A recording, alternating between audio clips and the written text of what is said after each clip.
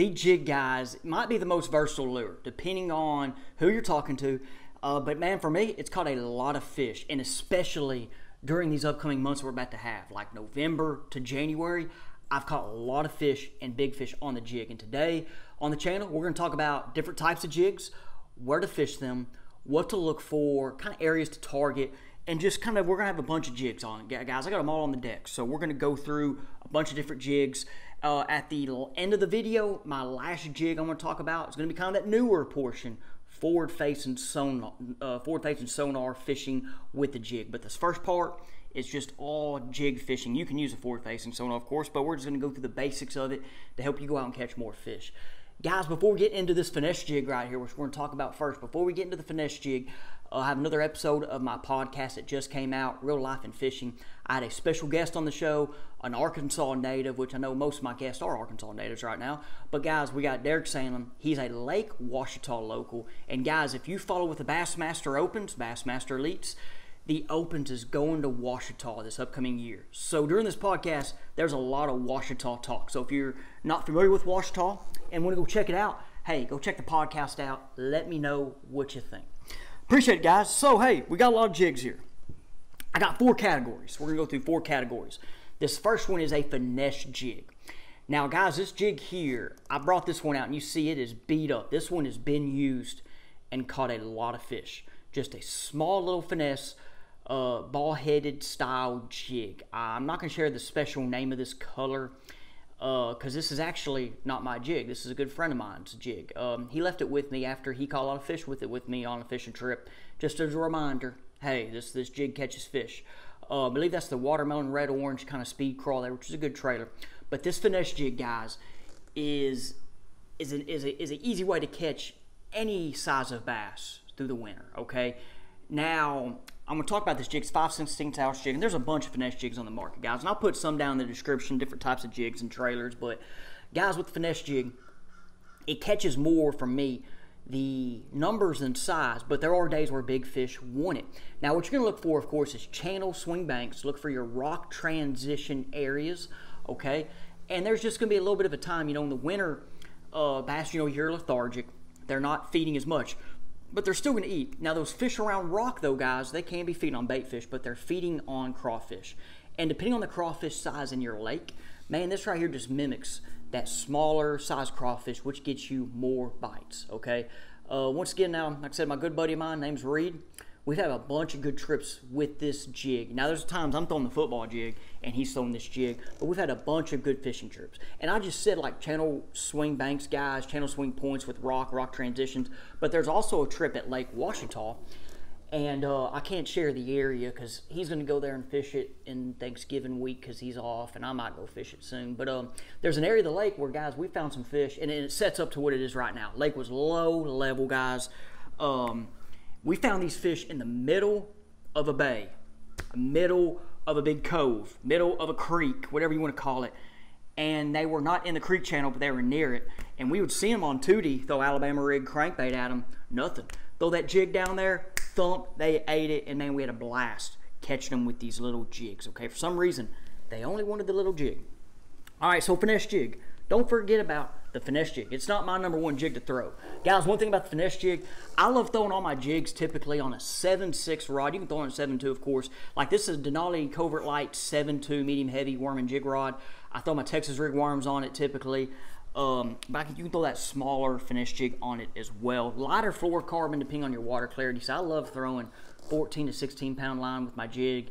But man, 12 might be even better depending on your water clarity. I know you see this giant thing on here right now, big old panorama shad. I'm trying to get you guys some fish catches with. I've just failed so far. All right, guys, next jig, the football jig. Okay, football jig, you can fish in the same areas. Channel swing banks, channel swings points, rock transitions, look for rock, of course. But another thing with the football jig that I like this time of year is still fishing around humps and ledges, okay? So those fish that live around those things, guys, they're not just going to disappear. They're still going to be down there. They might be harder to see on your electronics, but they're so glued to them rocks. And typically them fish on the rocks and humps and ledges are bigger fish at times.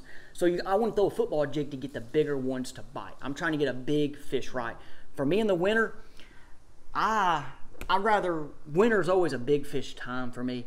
And guys, I always caught big fish, okay? And it's probably because I was throwing this guy instead of that finesse jig. The finesse jig, I'll catch more fish, right? But, I mean, it will catch big fish, but this guy is, for me, is a big confidence lure. This is just my, not mine, it's Johnny's, but it's the Fish of the Moment offshore jig. Love this jig. The wire cable guard will help it with the brush. Peanut butter jelly color, the color to go, and it has that toe thumper craw gill on it. Other trailers that I've thrown on it was, and I have some down here, that speed craw's good. And then I just went blank on my Strike King one. The Strike King, I just went blank. Menace Grub, the old Menace Grub. We're going to talk about this jig here in a minute. So guys, one thing about it, again, you can still throw on brush in the winter because some of your lakes has brush, but look for the ledges, rock kind of humps with rock, okay? Next jig, all right, structure style jig. So this is the Strike King structure jig, okay? I have a bunch of these in my box. The jig y'all have heard me talk about, the structure jig, hybrid jig by 6 Cents. I have one on right here, actually. Here's my 7/6 rod. Okay, here's one right here that I have, just so y'all see this. So here's that hybrid style jig. Okay, let me hit click it. So thing about 6 Cents is big hook, strong hook. That hybrid style head, guys, is, you know, it's good for rock, brush, but when I'm going to talk about grass. So this right here is one that I used to throw at Washita a lot. These swam really well in the grass, okay? So this is that smaller one. I typically like throw the bigger ones. A little Menace Grub on here. I also have other style trailers and colors. I have one color in here I'm not going to share you guys yet. I got to go catch some fish with it. A Washita special. But as I told you guys before, I love these structure jigs, or hybrid structure. You can flip these guys too. Now we're talking about winter. So as I mentioned earlier, you can fish these in those same areas. Rock banks with transitions. I haven't really talked about it. Here it is. Look for the little drains and cuts in the banks. Okay, it could be a channel swing bank. Look for that cut. There could be a drain there. It could be just in a creek. There's a rock wall down a creek, a rock bank. Look for that little cut, them rounded points. There could be a little drain there. Brush in the drain. Good place to throw these hybrid structure style jigs where you can drag it, swim it, like say fishing a lake with grass, swim this around grass. You can swim it around brush too, guys.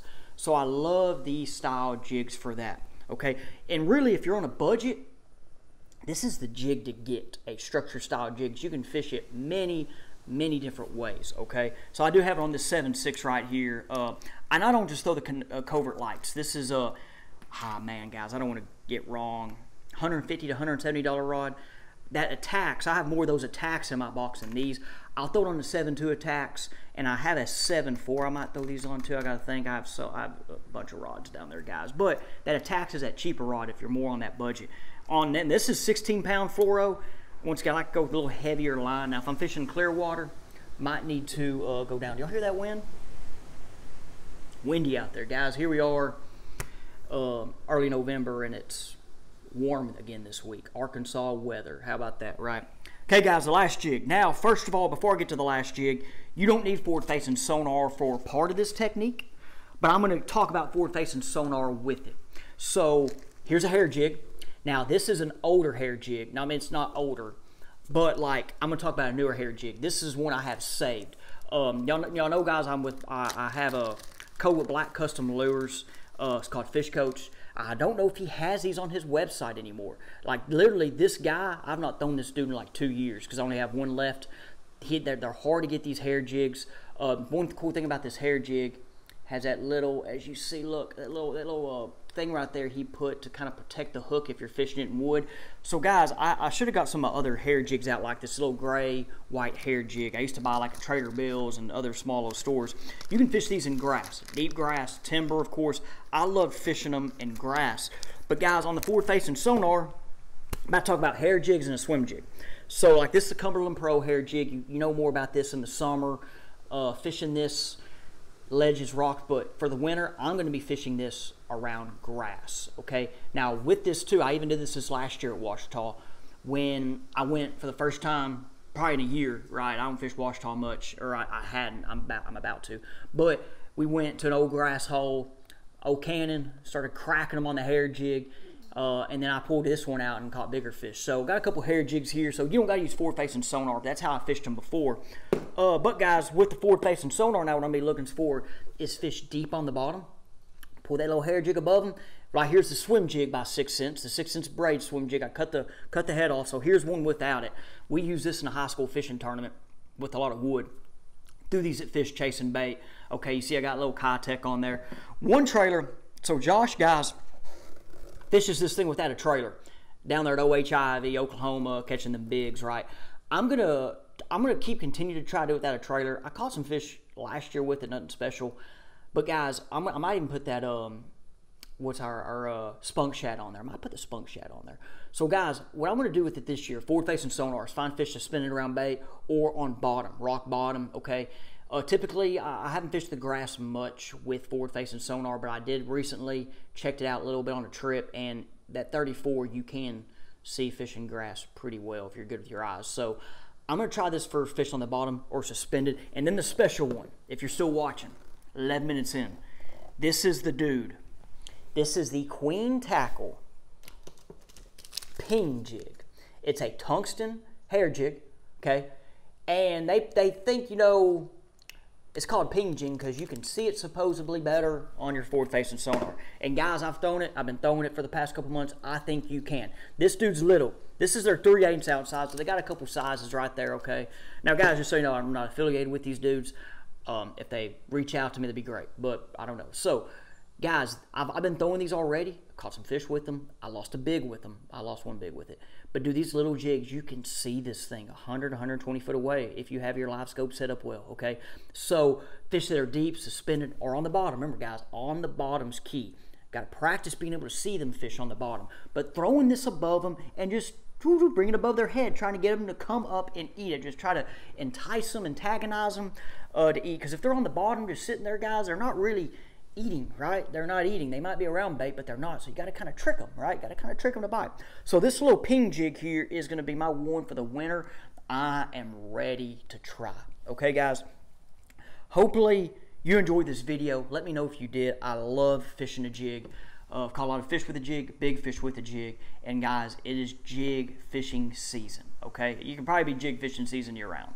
But for me, it's really jig fishing season. Appreciate it, guys. Let me know what you think. Hey, and we'll see you on the next one.